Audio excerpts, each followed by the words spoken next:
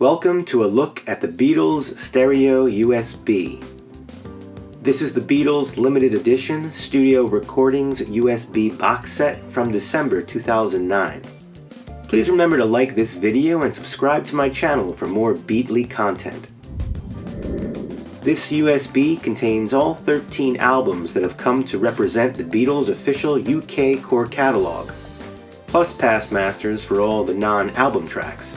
Everything included in the 2009 original studio recordings CD box set is included on the 16GB USB, which also features the 2009 remastered recordings for superior sound. The box is made of the same sturdy material as the CD stereo box, with that same glossy sheen, although it's much smaller than the original studio recordings monolith. The box top lifts off to reveal what's inside. An insert gives some basic information and instructions for using the USB with either a PC or a Mac computer.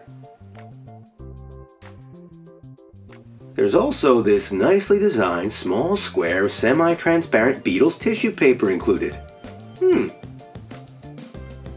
Then there is a rigid plastic insert covering a nicely sculpted metal green apple USB holder. The apple is heavy for its size. It weighs in at 154 grams or 5.432 ounces. The Beatles' name is expertly debossed into the surface of the metal.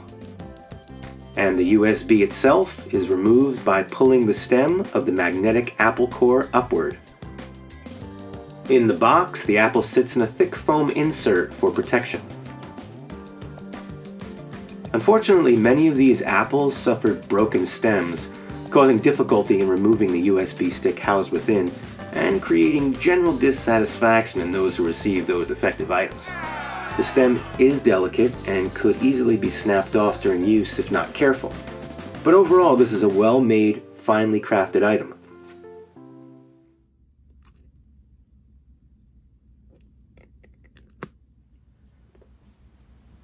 The USB fits into a standard USB port.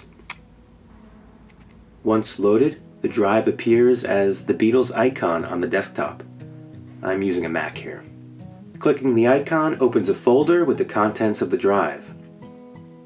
The music folder contains high-quality 44.1 kHz 24-bit FLAC and 320 kbps MP3 files of the tracks from every album included.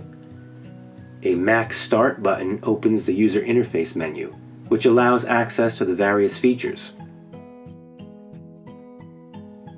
All of the albums are available to scroll through and click on to hear. The album track listing appears, and the whole album can be played or individual songs can be chosen. The MP3 versions of the albums can easily be copied to iTunes. All of the tracks and album cover artwork are imported into iTunes for easy access on that platform. FLAC files require a separate player such as Vox. This requires a little more effort, but it's worth it to enjoy the files in higher quality than MP3 and even higher quality than CD. And they do sound good.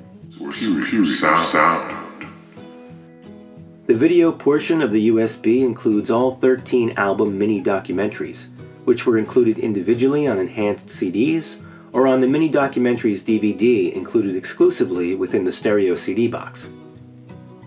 Finally, the USB contains Complete Digital Booklet Art. All of the photos and liner notes are included.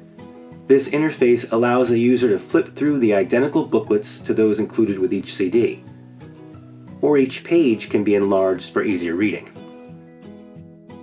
When this stereo USB was released, the Beatles had not yet appeared on iTunes or streaming services. It was an excellent item for fans who wanted high-quality digital files.